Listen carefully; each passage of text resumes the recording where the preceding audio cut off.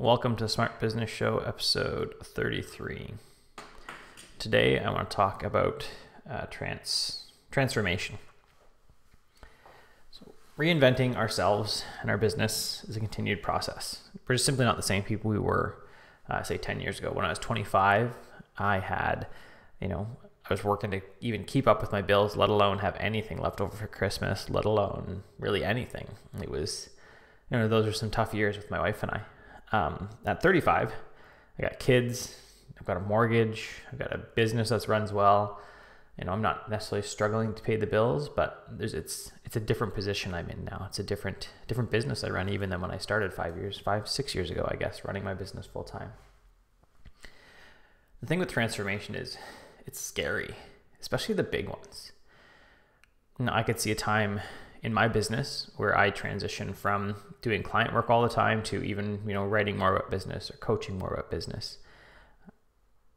But to do that, at some point, I'm likely going to have to make a bit of a jump. I'm going to have to say goodbye to some of my clients and not necessarily have the next, their replacements lined up yet. Maybe I'm going to end up working on a book or something, and I'll have to stop working with clients so I have time for that book and, cut my income for a while and hope the book succeeds.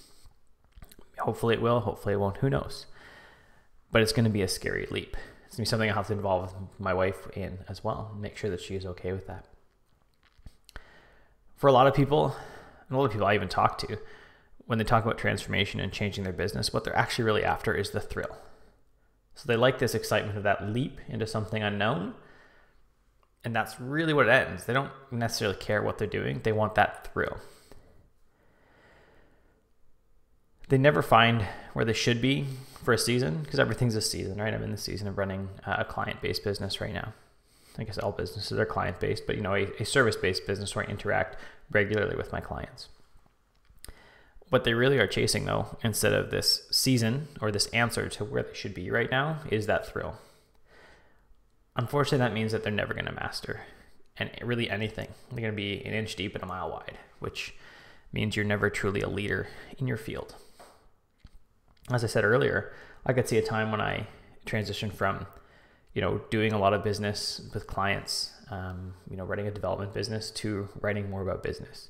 That's still in the same general field, right? I'm still thinking business in one and I'm thinking about it in more. I'm just changing my focus to be more of a thinking about business and to working on it, maybe to helping people run better businesses. That's still in the same field and that's still something I can continue to master. That is a tension we always hold though, whether we strive for the new and yet master ourselves and our work. So today, I want to ask you, what are you mastering? Or are you just searching for this thrill? What is that thing you need to cut to make that next jump? Do you know what your next jump is? And maybe you don't, right? For a number of years, I wasn't sure what my next jump was. I think I know what it is now, but even then, there's still some haze around it. Maybe I'll only know for sure once I, look back and say, yep, this is good. This has succeeded. This was obviously my next jump. And hindsight is always 20/20. You have to hold it in tension, that ability to master your field and that thrill, that reinvention to move on to the next phase of your life. Thanks for watching.